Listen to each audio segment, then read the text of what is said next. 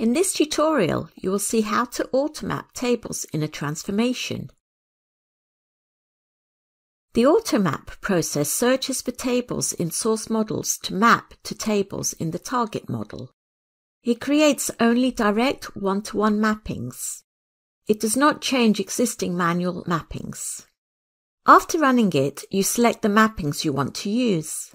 Select the study and click Study Configuration. Navigate to the Transformation tab. Select the data model in the left-hand pane. Make sure the transformation is checked out. In the Map drop-down list, click Automap. The Automap is submitted as an asynchronous job. Click OK. The message Automap in progress is displayed.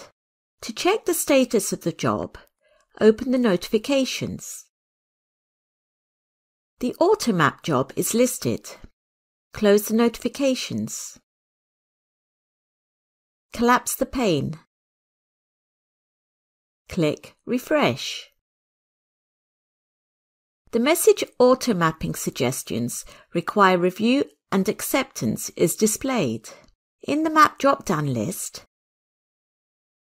click Review and Accept Maps.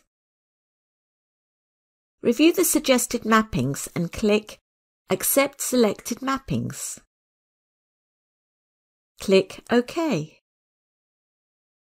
The message Accepted Automaps are being finalized is displayed. Click Refresh. The Automap is applied.